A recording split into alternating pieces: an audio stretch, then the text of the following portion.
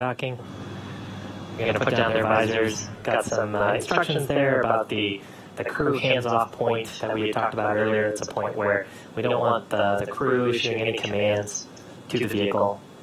It's about just about 2 meters away from the docking adapter. I believe the number is about 1.7 meters.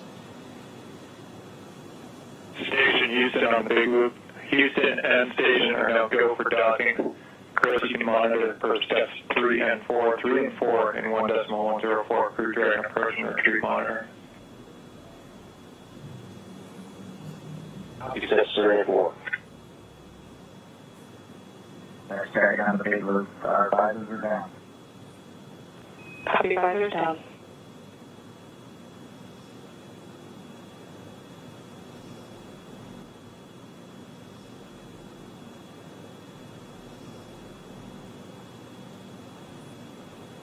With the crew confirming their visors down, we should see the final approach resume. Station dragon on the Big Loop. We are inbound from approach to. Copy inbound. Copy. And we're going to be racing that sunset. The approach has resumed. Dragon closing in. We're inside 20 meters. And yeah, that crew hands-off point should come up in about 3 minutes or so. Right before we get that final docking, it comes about 20 seconds prior. We're just about 2 meters away from the station still. And that's just the crew not issuing any abort commands. At that point, it would be too late. And so any aborts would be executed automatically by Dragon itself.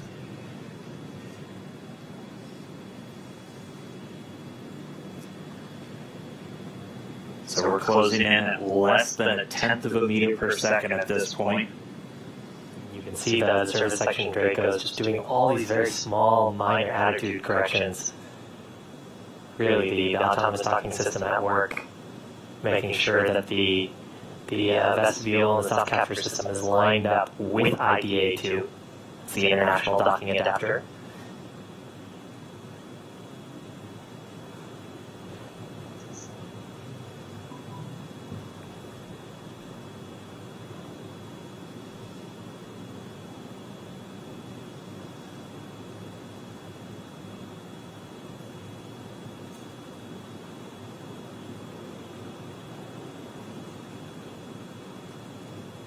You can see much more clearly there the hinge mechanism for the nose cone. Those 4 black circles are the forward bulkhead Dracos, not to be used at this time. And then, of course, the pedals of the self-capture system. Wow.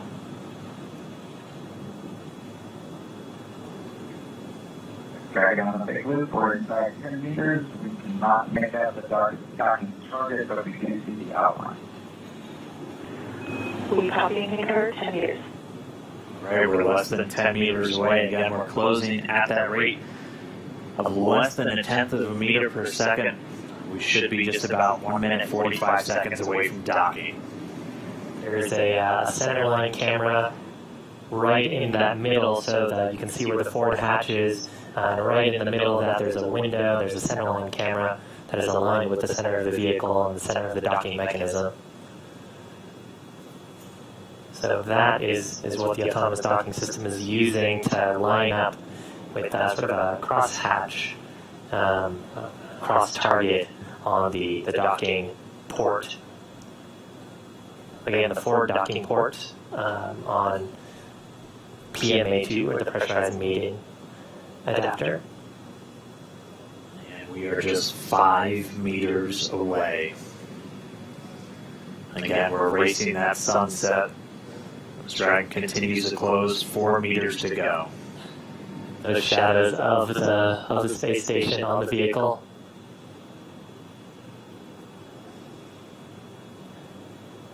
Yeah, you can actually see the centerline camera pretty clearly there, sort of with the contrast of the sun right now. 3 meters to go.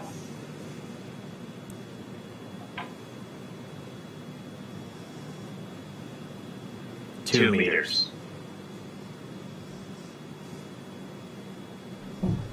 We're inside the hands-off point, the chop, the crew hands-off point, 1 meter to go.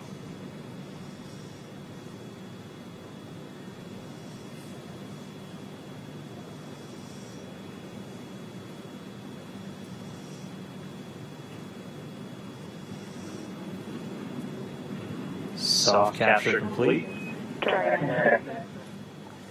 Soft capture confirmed. Stand by for retraction and docking.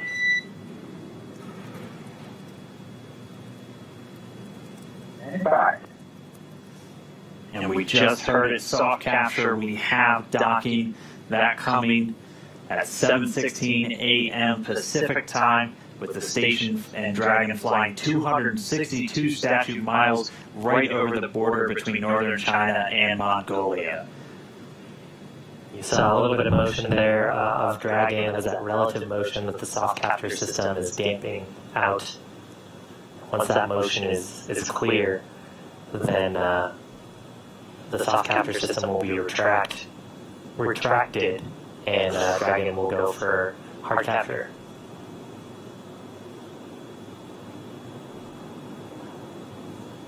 Again, if just now tuning in, that soft capture, that docking coming 7:16 a.m. Pacific, 10:16 a.m. over on the East Coast. Dragon and the International Space Station were flying 262 statute miles right over the border between northern China and Mongolia. So that soft capture ring now going to retract. It's one more step on the way to docking complete.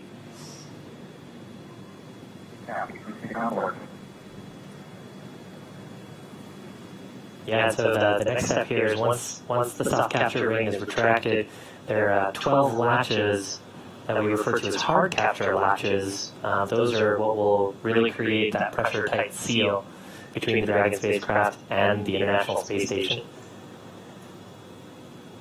So once soft capture is complete, and I believe we'll get that call from our core here, Anna, then we'll get confirmation of hard capture, and the crew, of course, aboard have this information on their displays, so they'll also see indication of hard capture complete. And once those two steps are done, then that's docking complete. That's right. We're expecting to hear some words from everybody. A pretty monumental moment. I mean, for Doug Hurley, he's returning to where he last docked almost 9 years ago on the very last space shuttle mission, now commanding the very first commercial spacecraft to deliver astronauts to the International Space Station. That's got to be cool for them. They've met their families too watching this.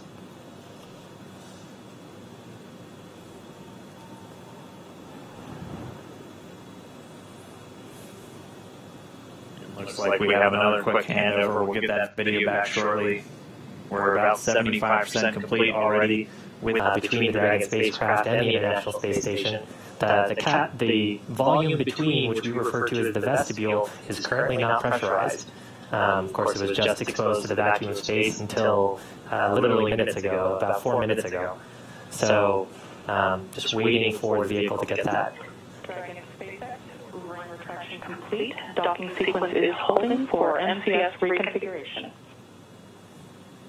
All right, so we see those ready to hook indicators are lighting up green, so we should be just about to step into those 12 hooks beginning to engage to get that secure mate between Dragon and the International Docking Adapter on the space station. After on board the station, and then we'll get the hatches open. Capture complete. Stand by for docking completion.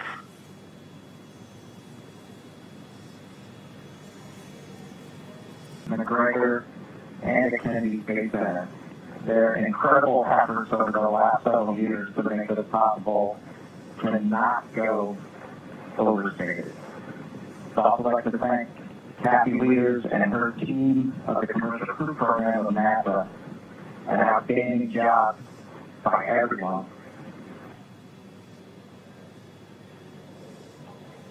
Okay, thank you, Chris. Thank you, Chris. Endeavor, this is Houston. Bob and Doug, welcome to the International Space Station. Endeavor, this is Houston. Bob and Doug, welcome to the International Space Station. after your spectacular rendezvous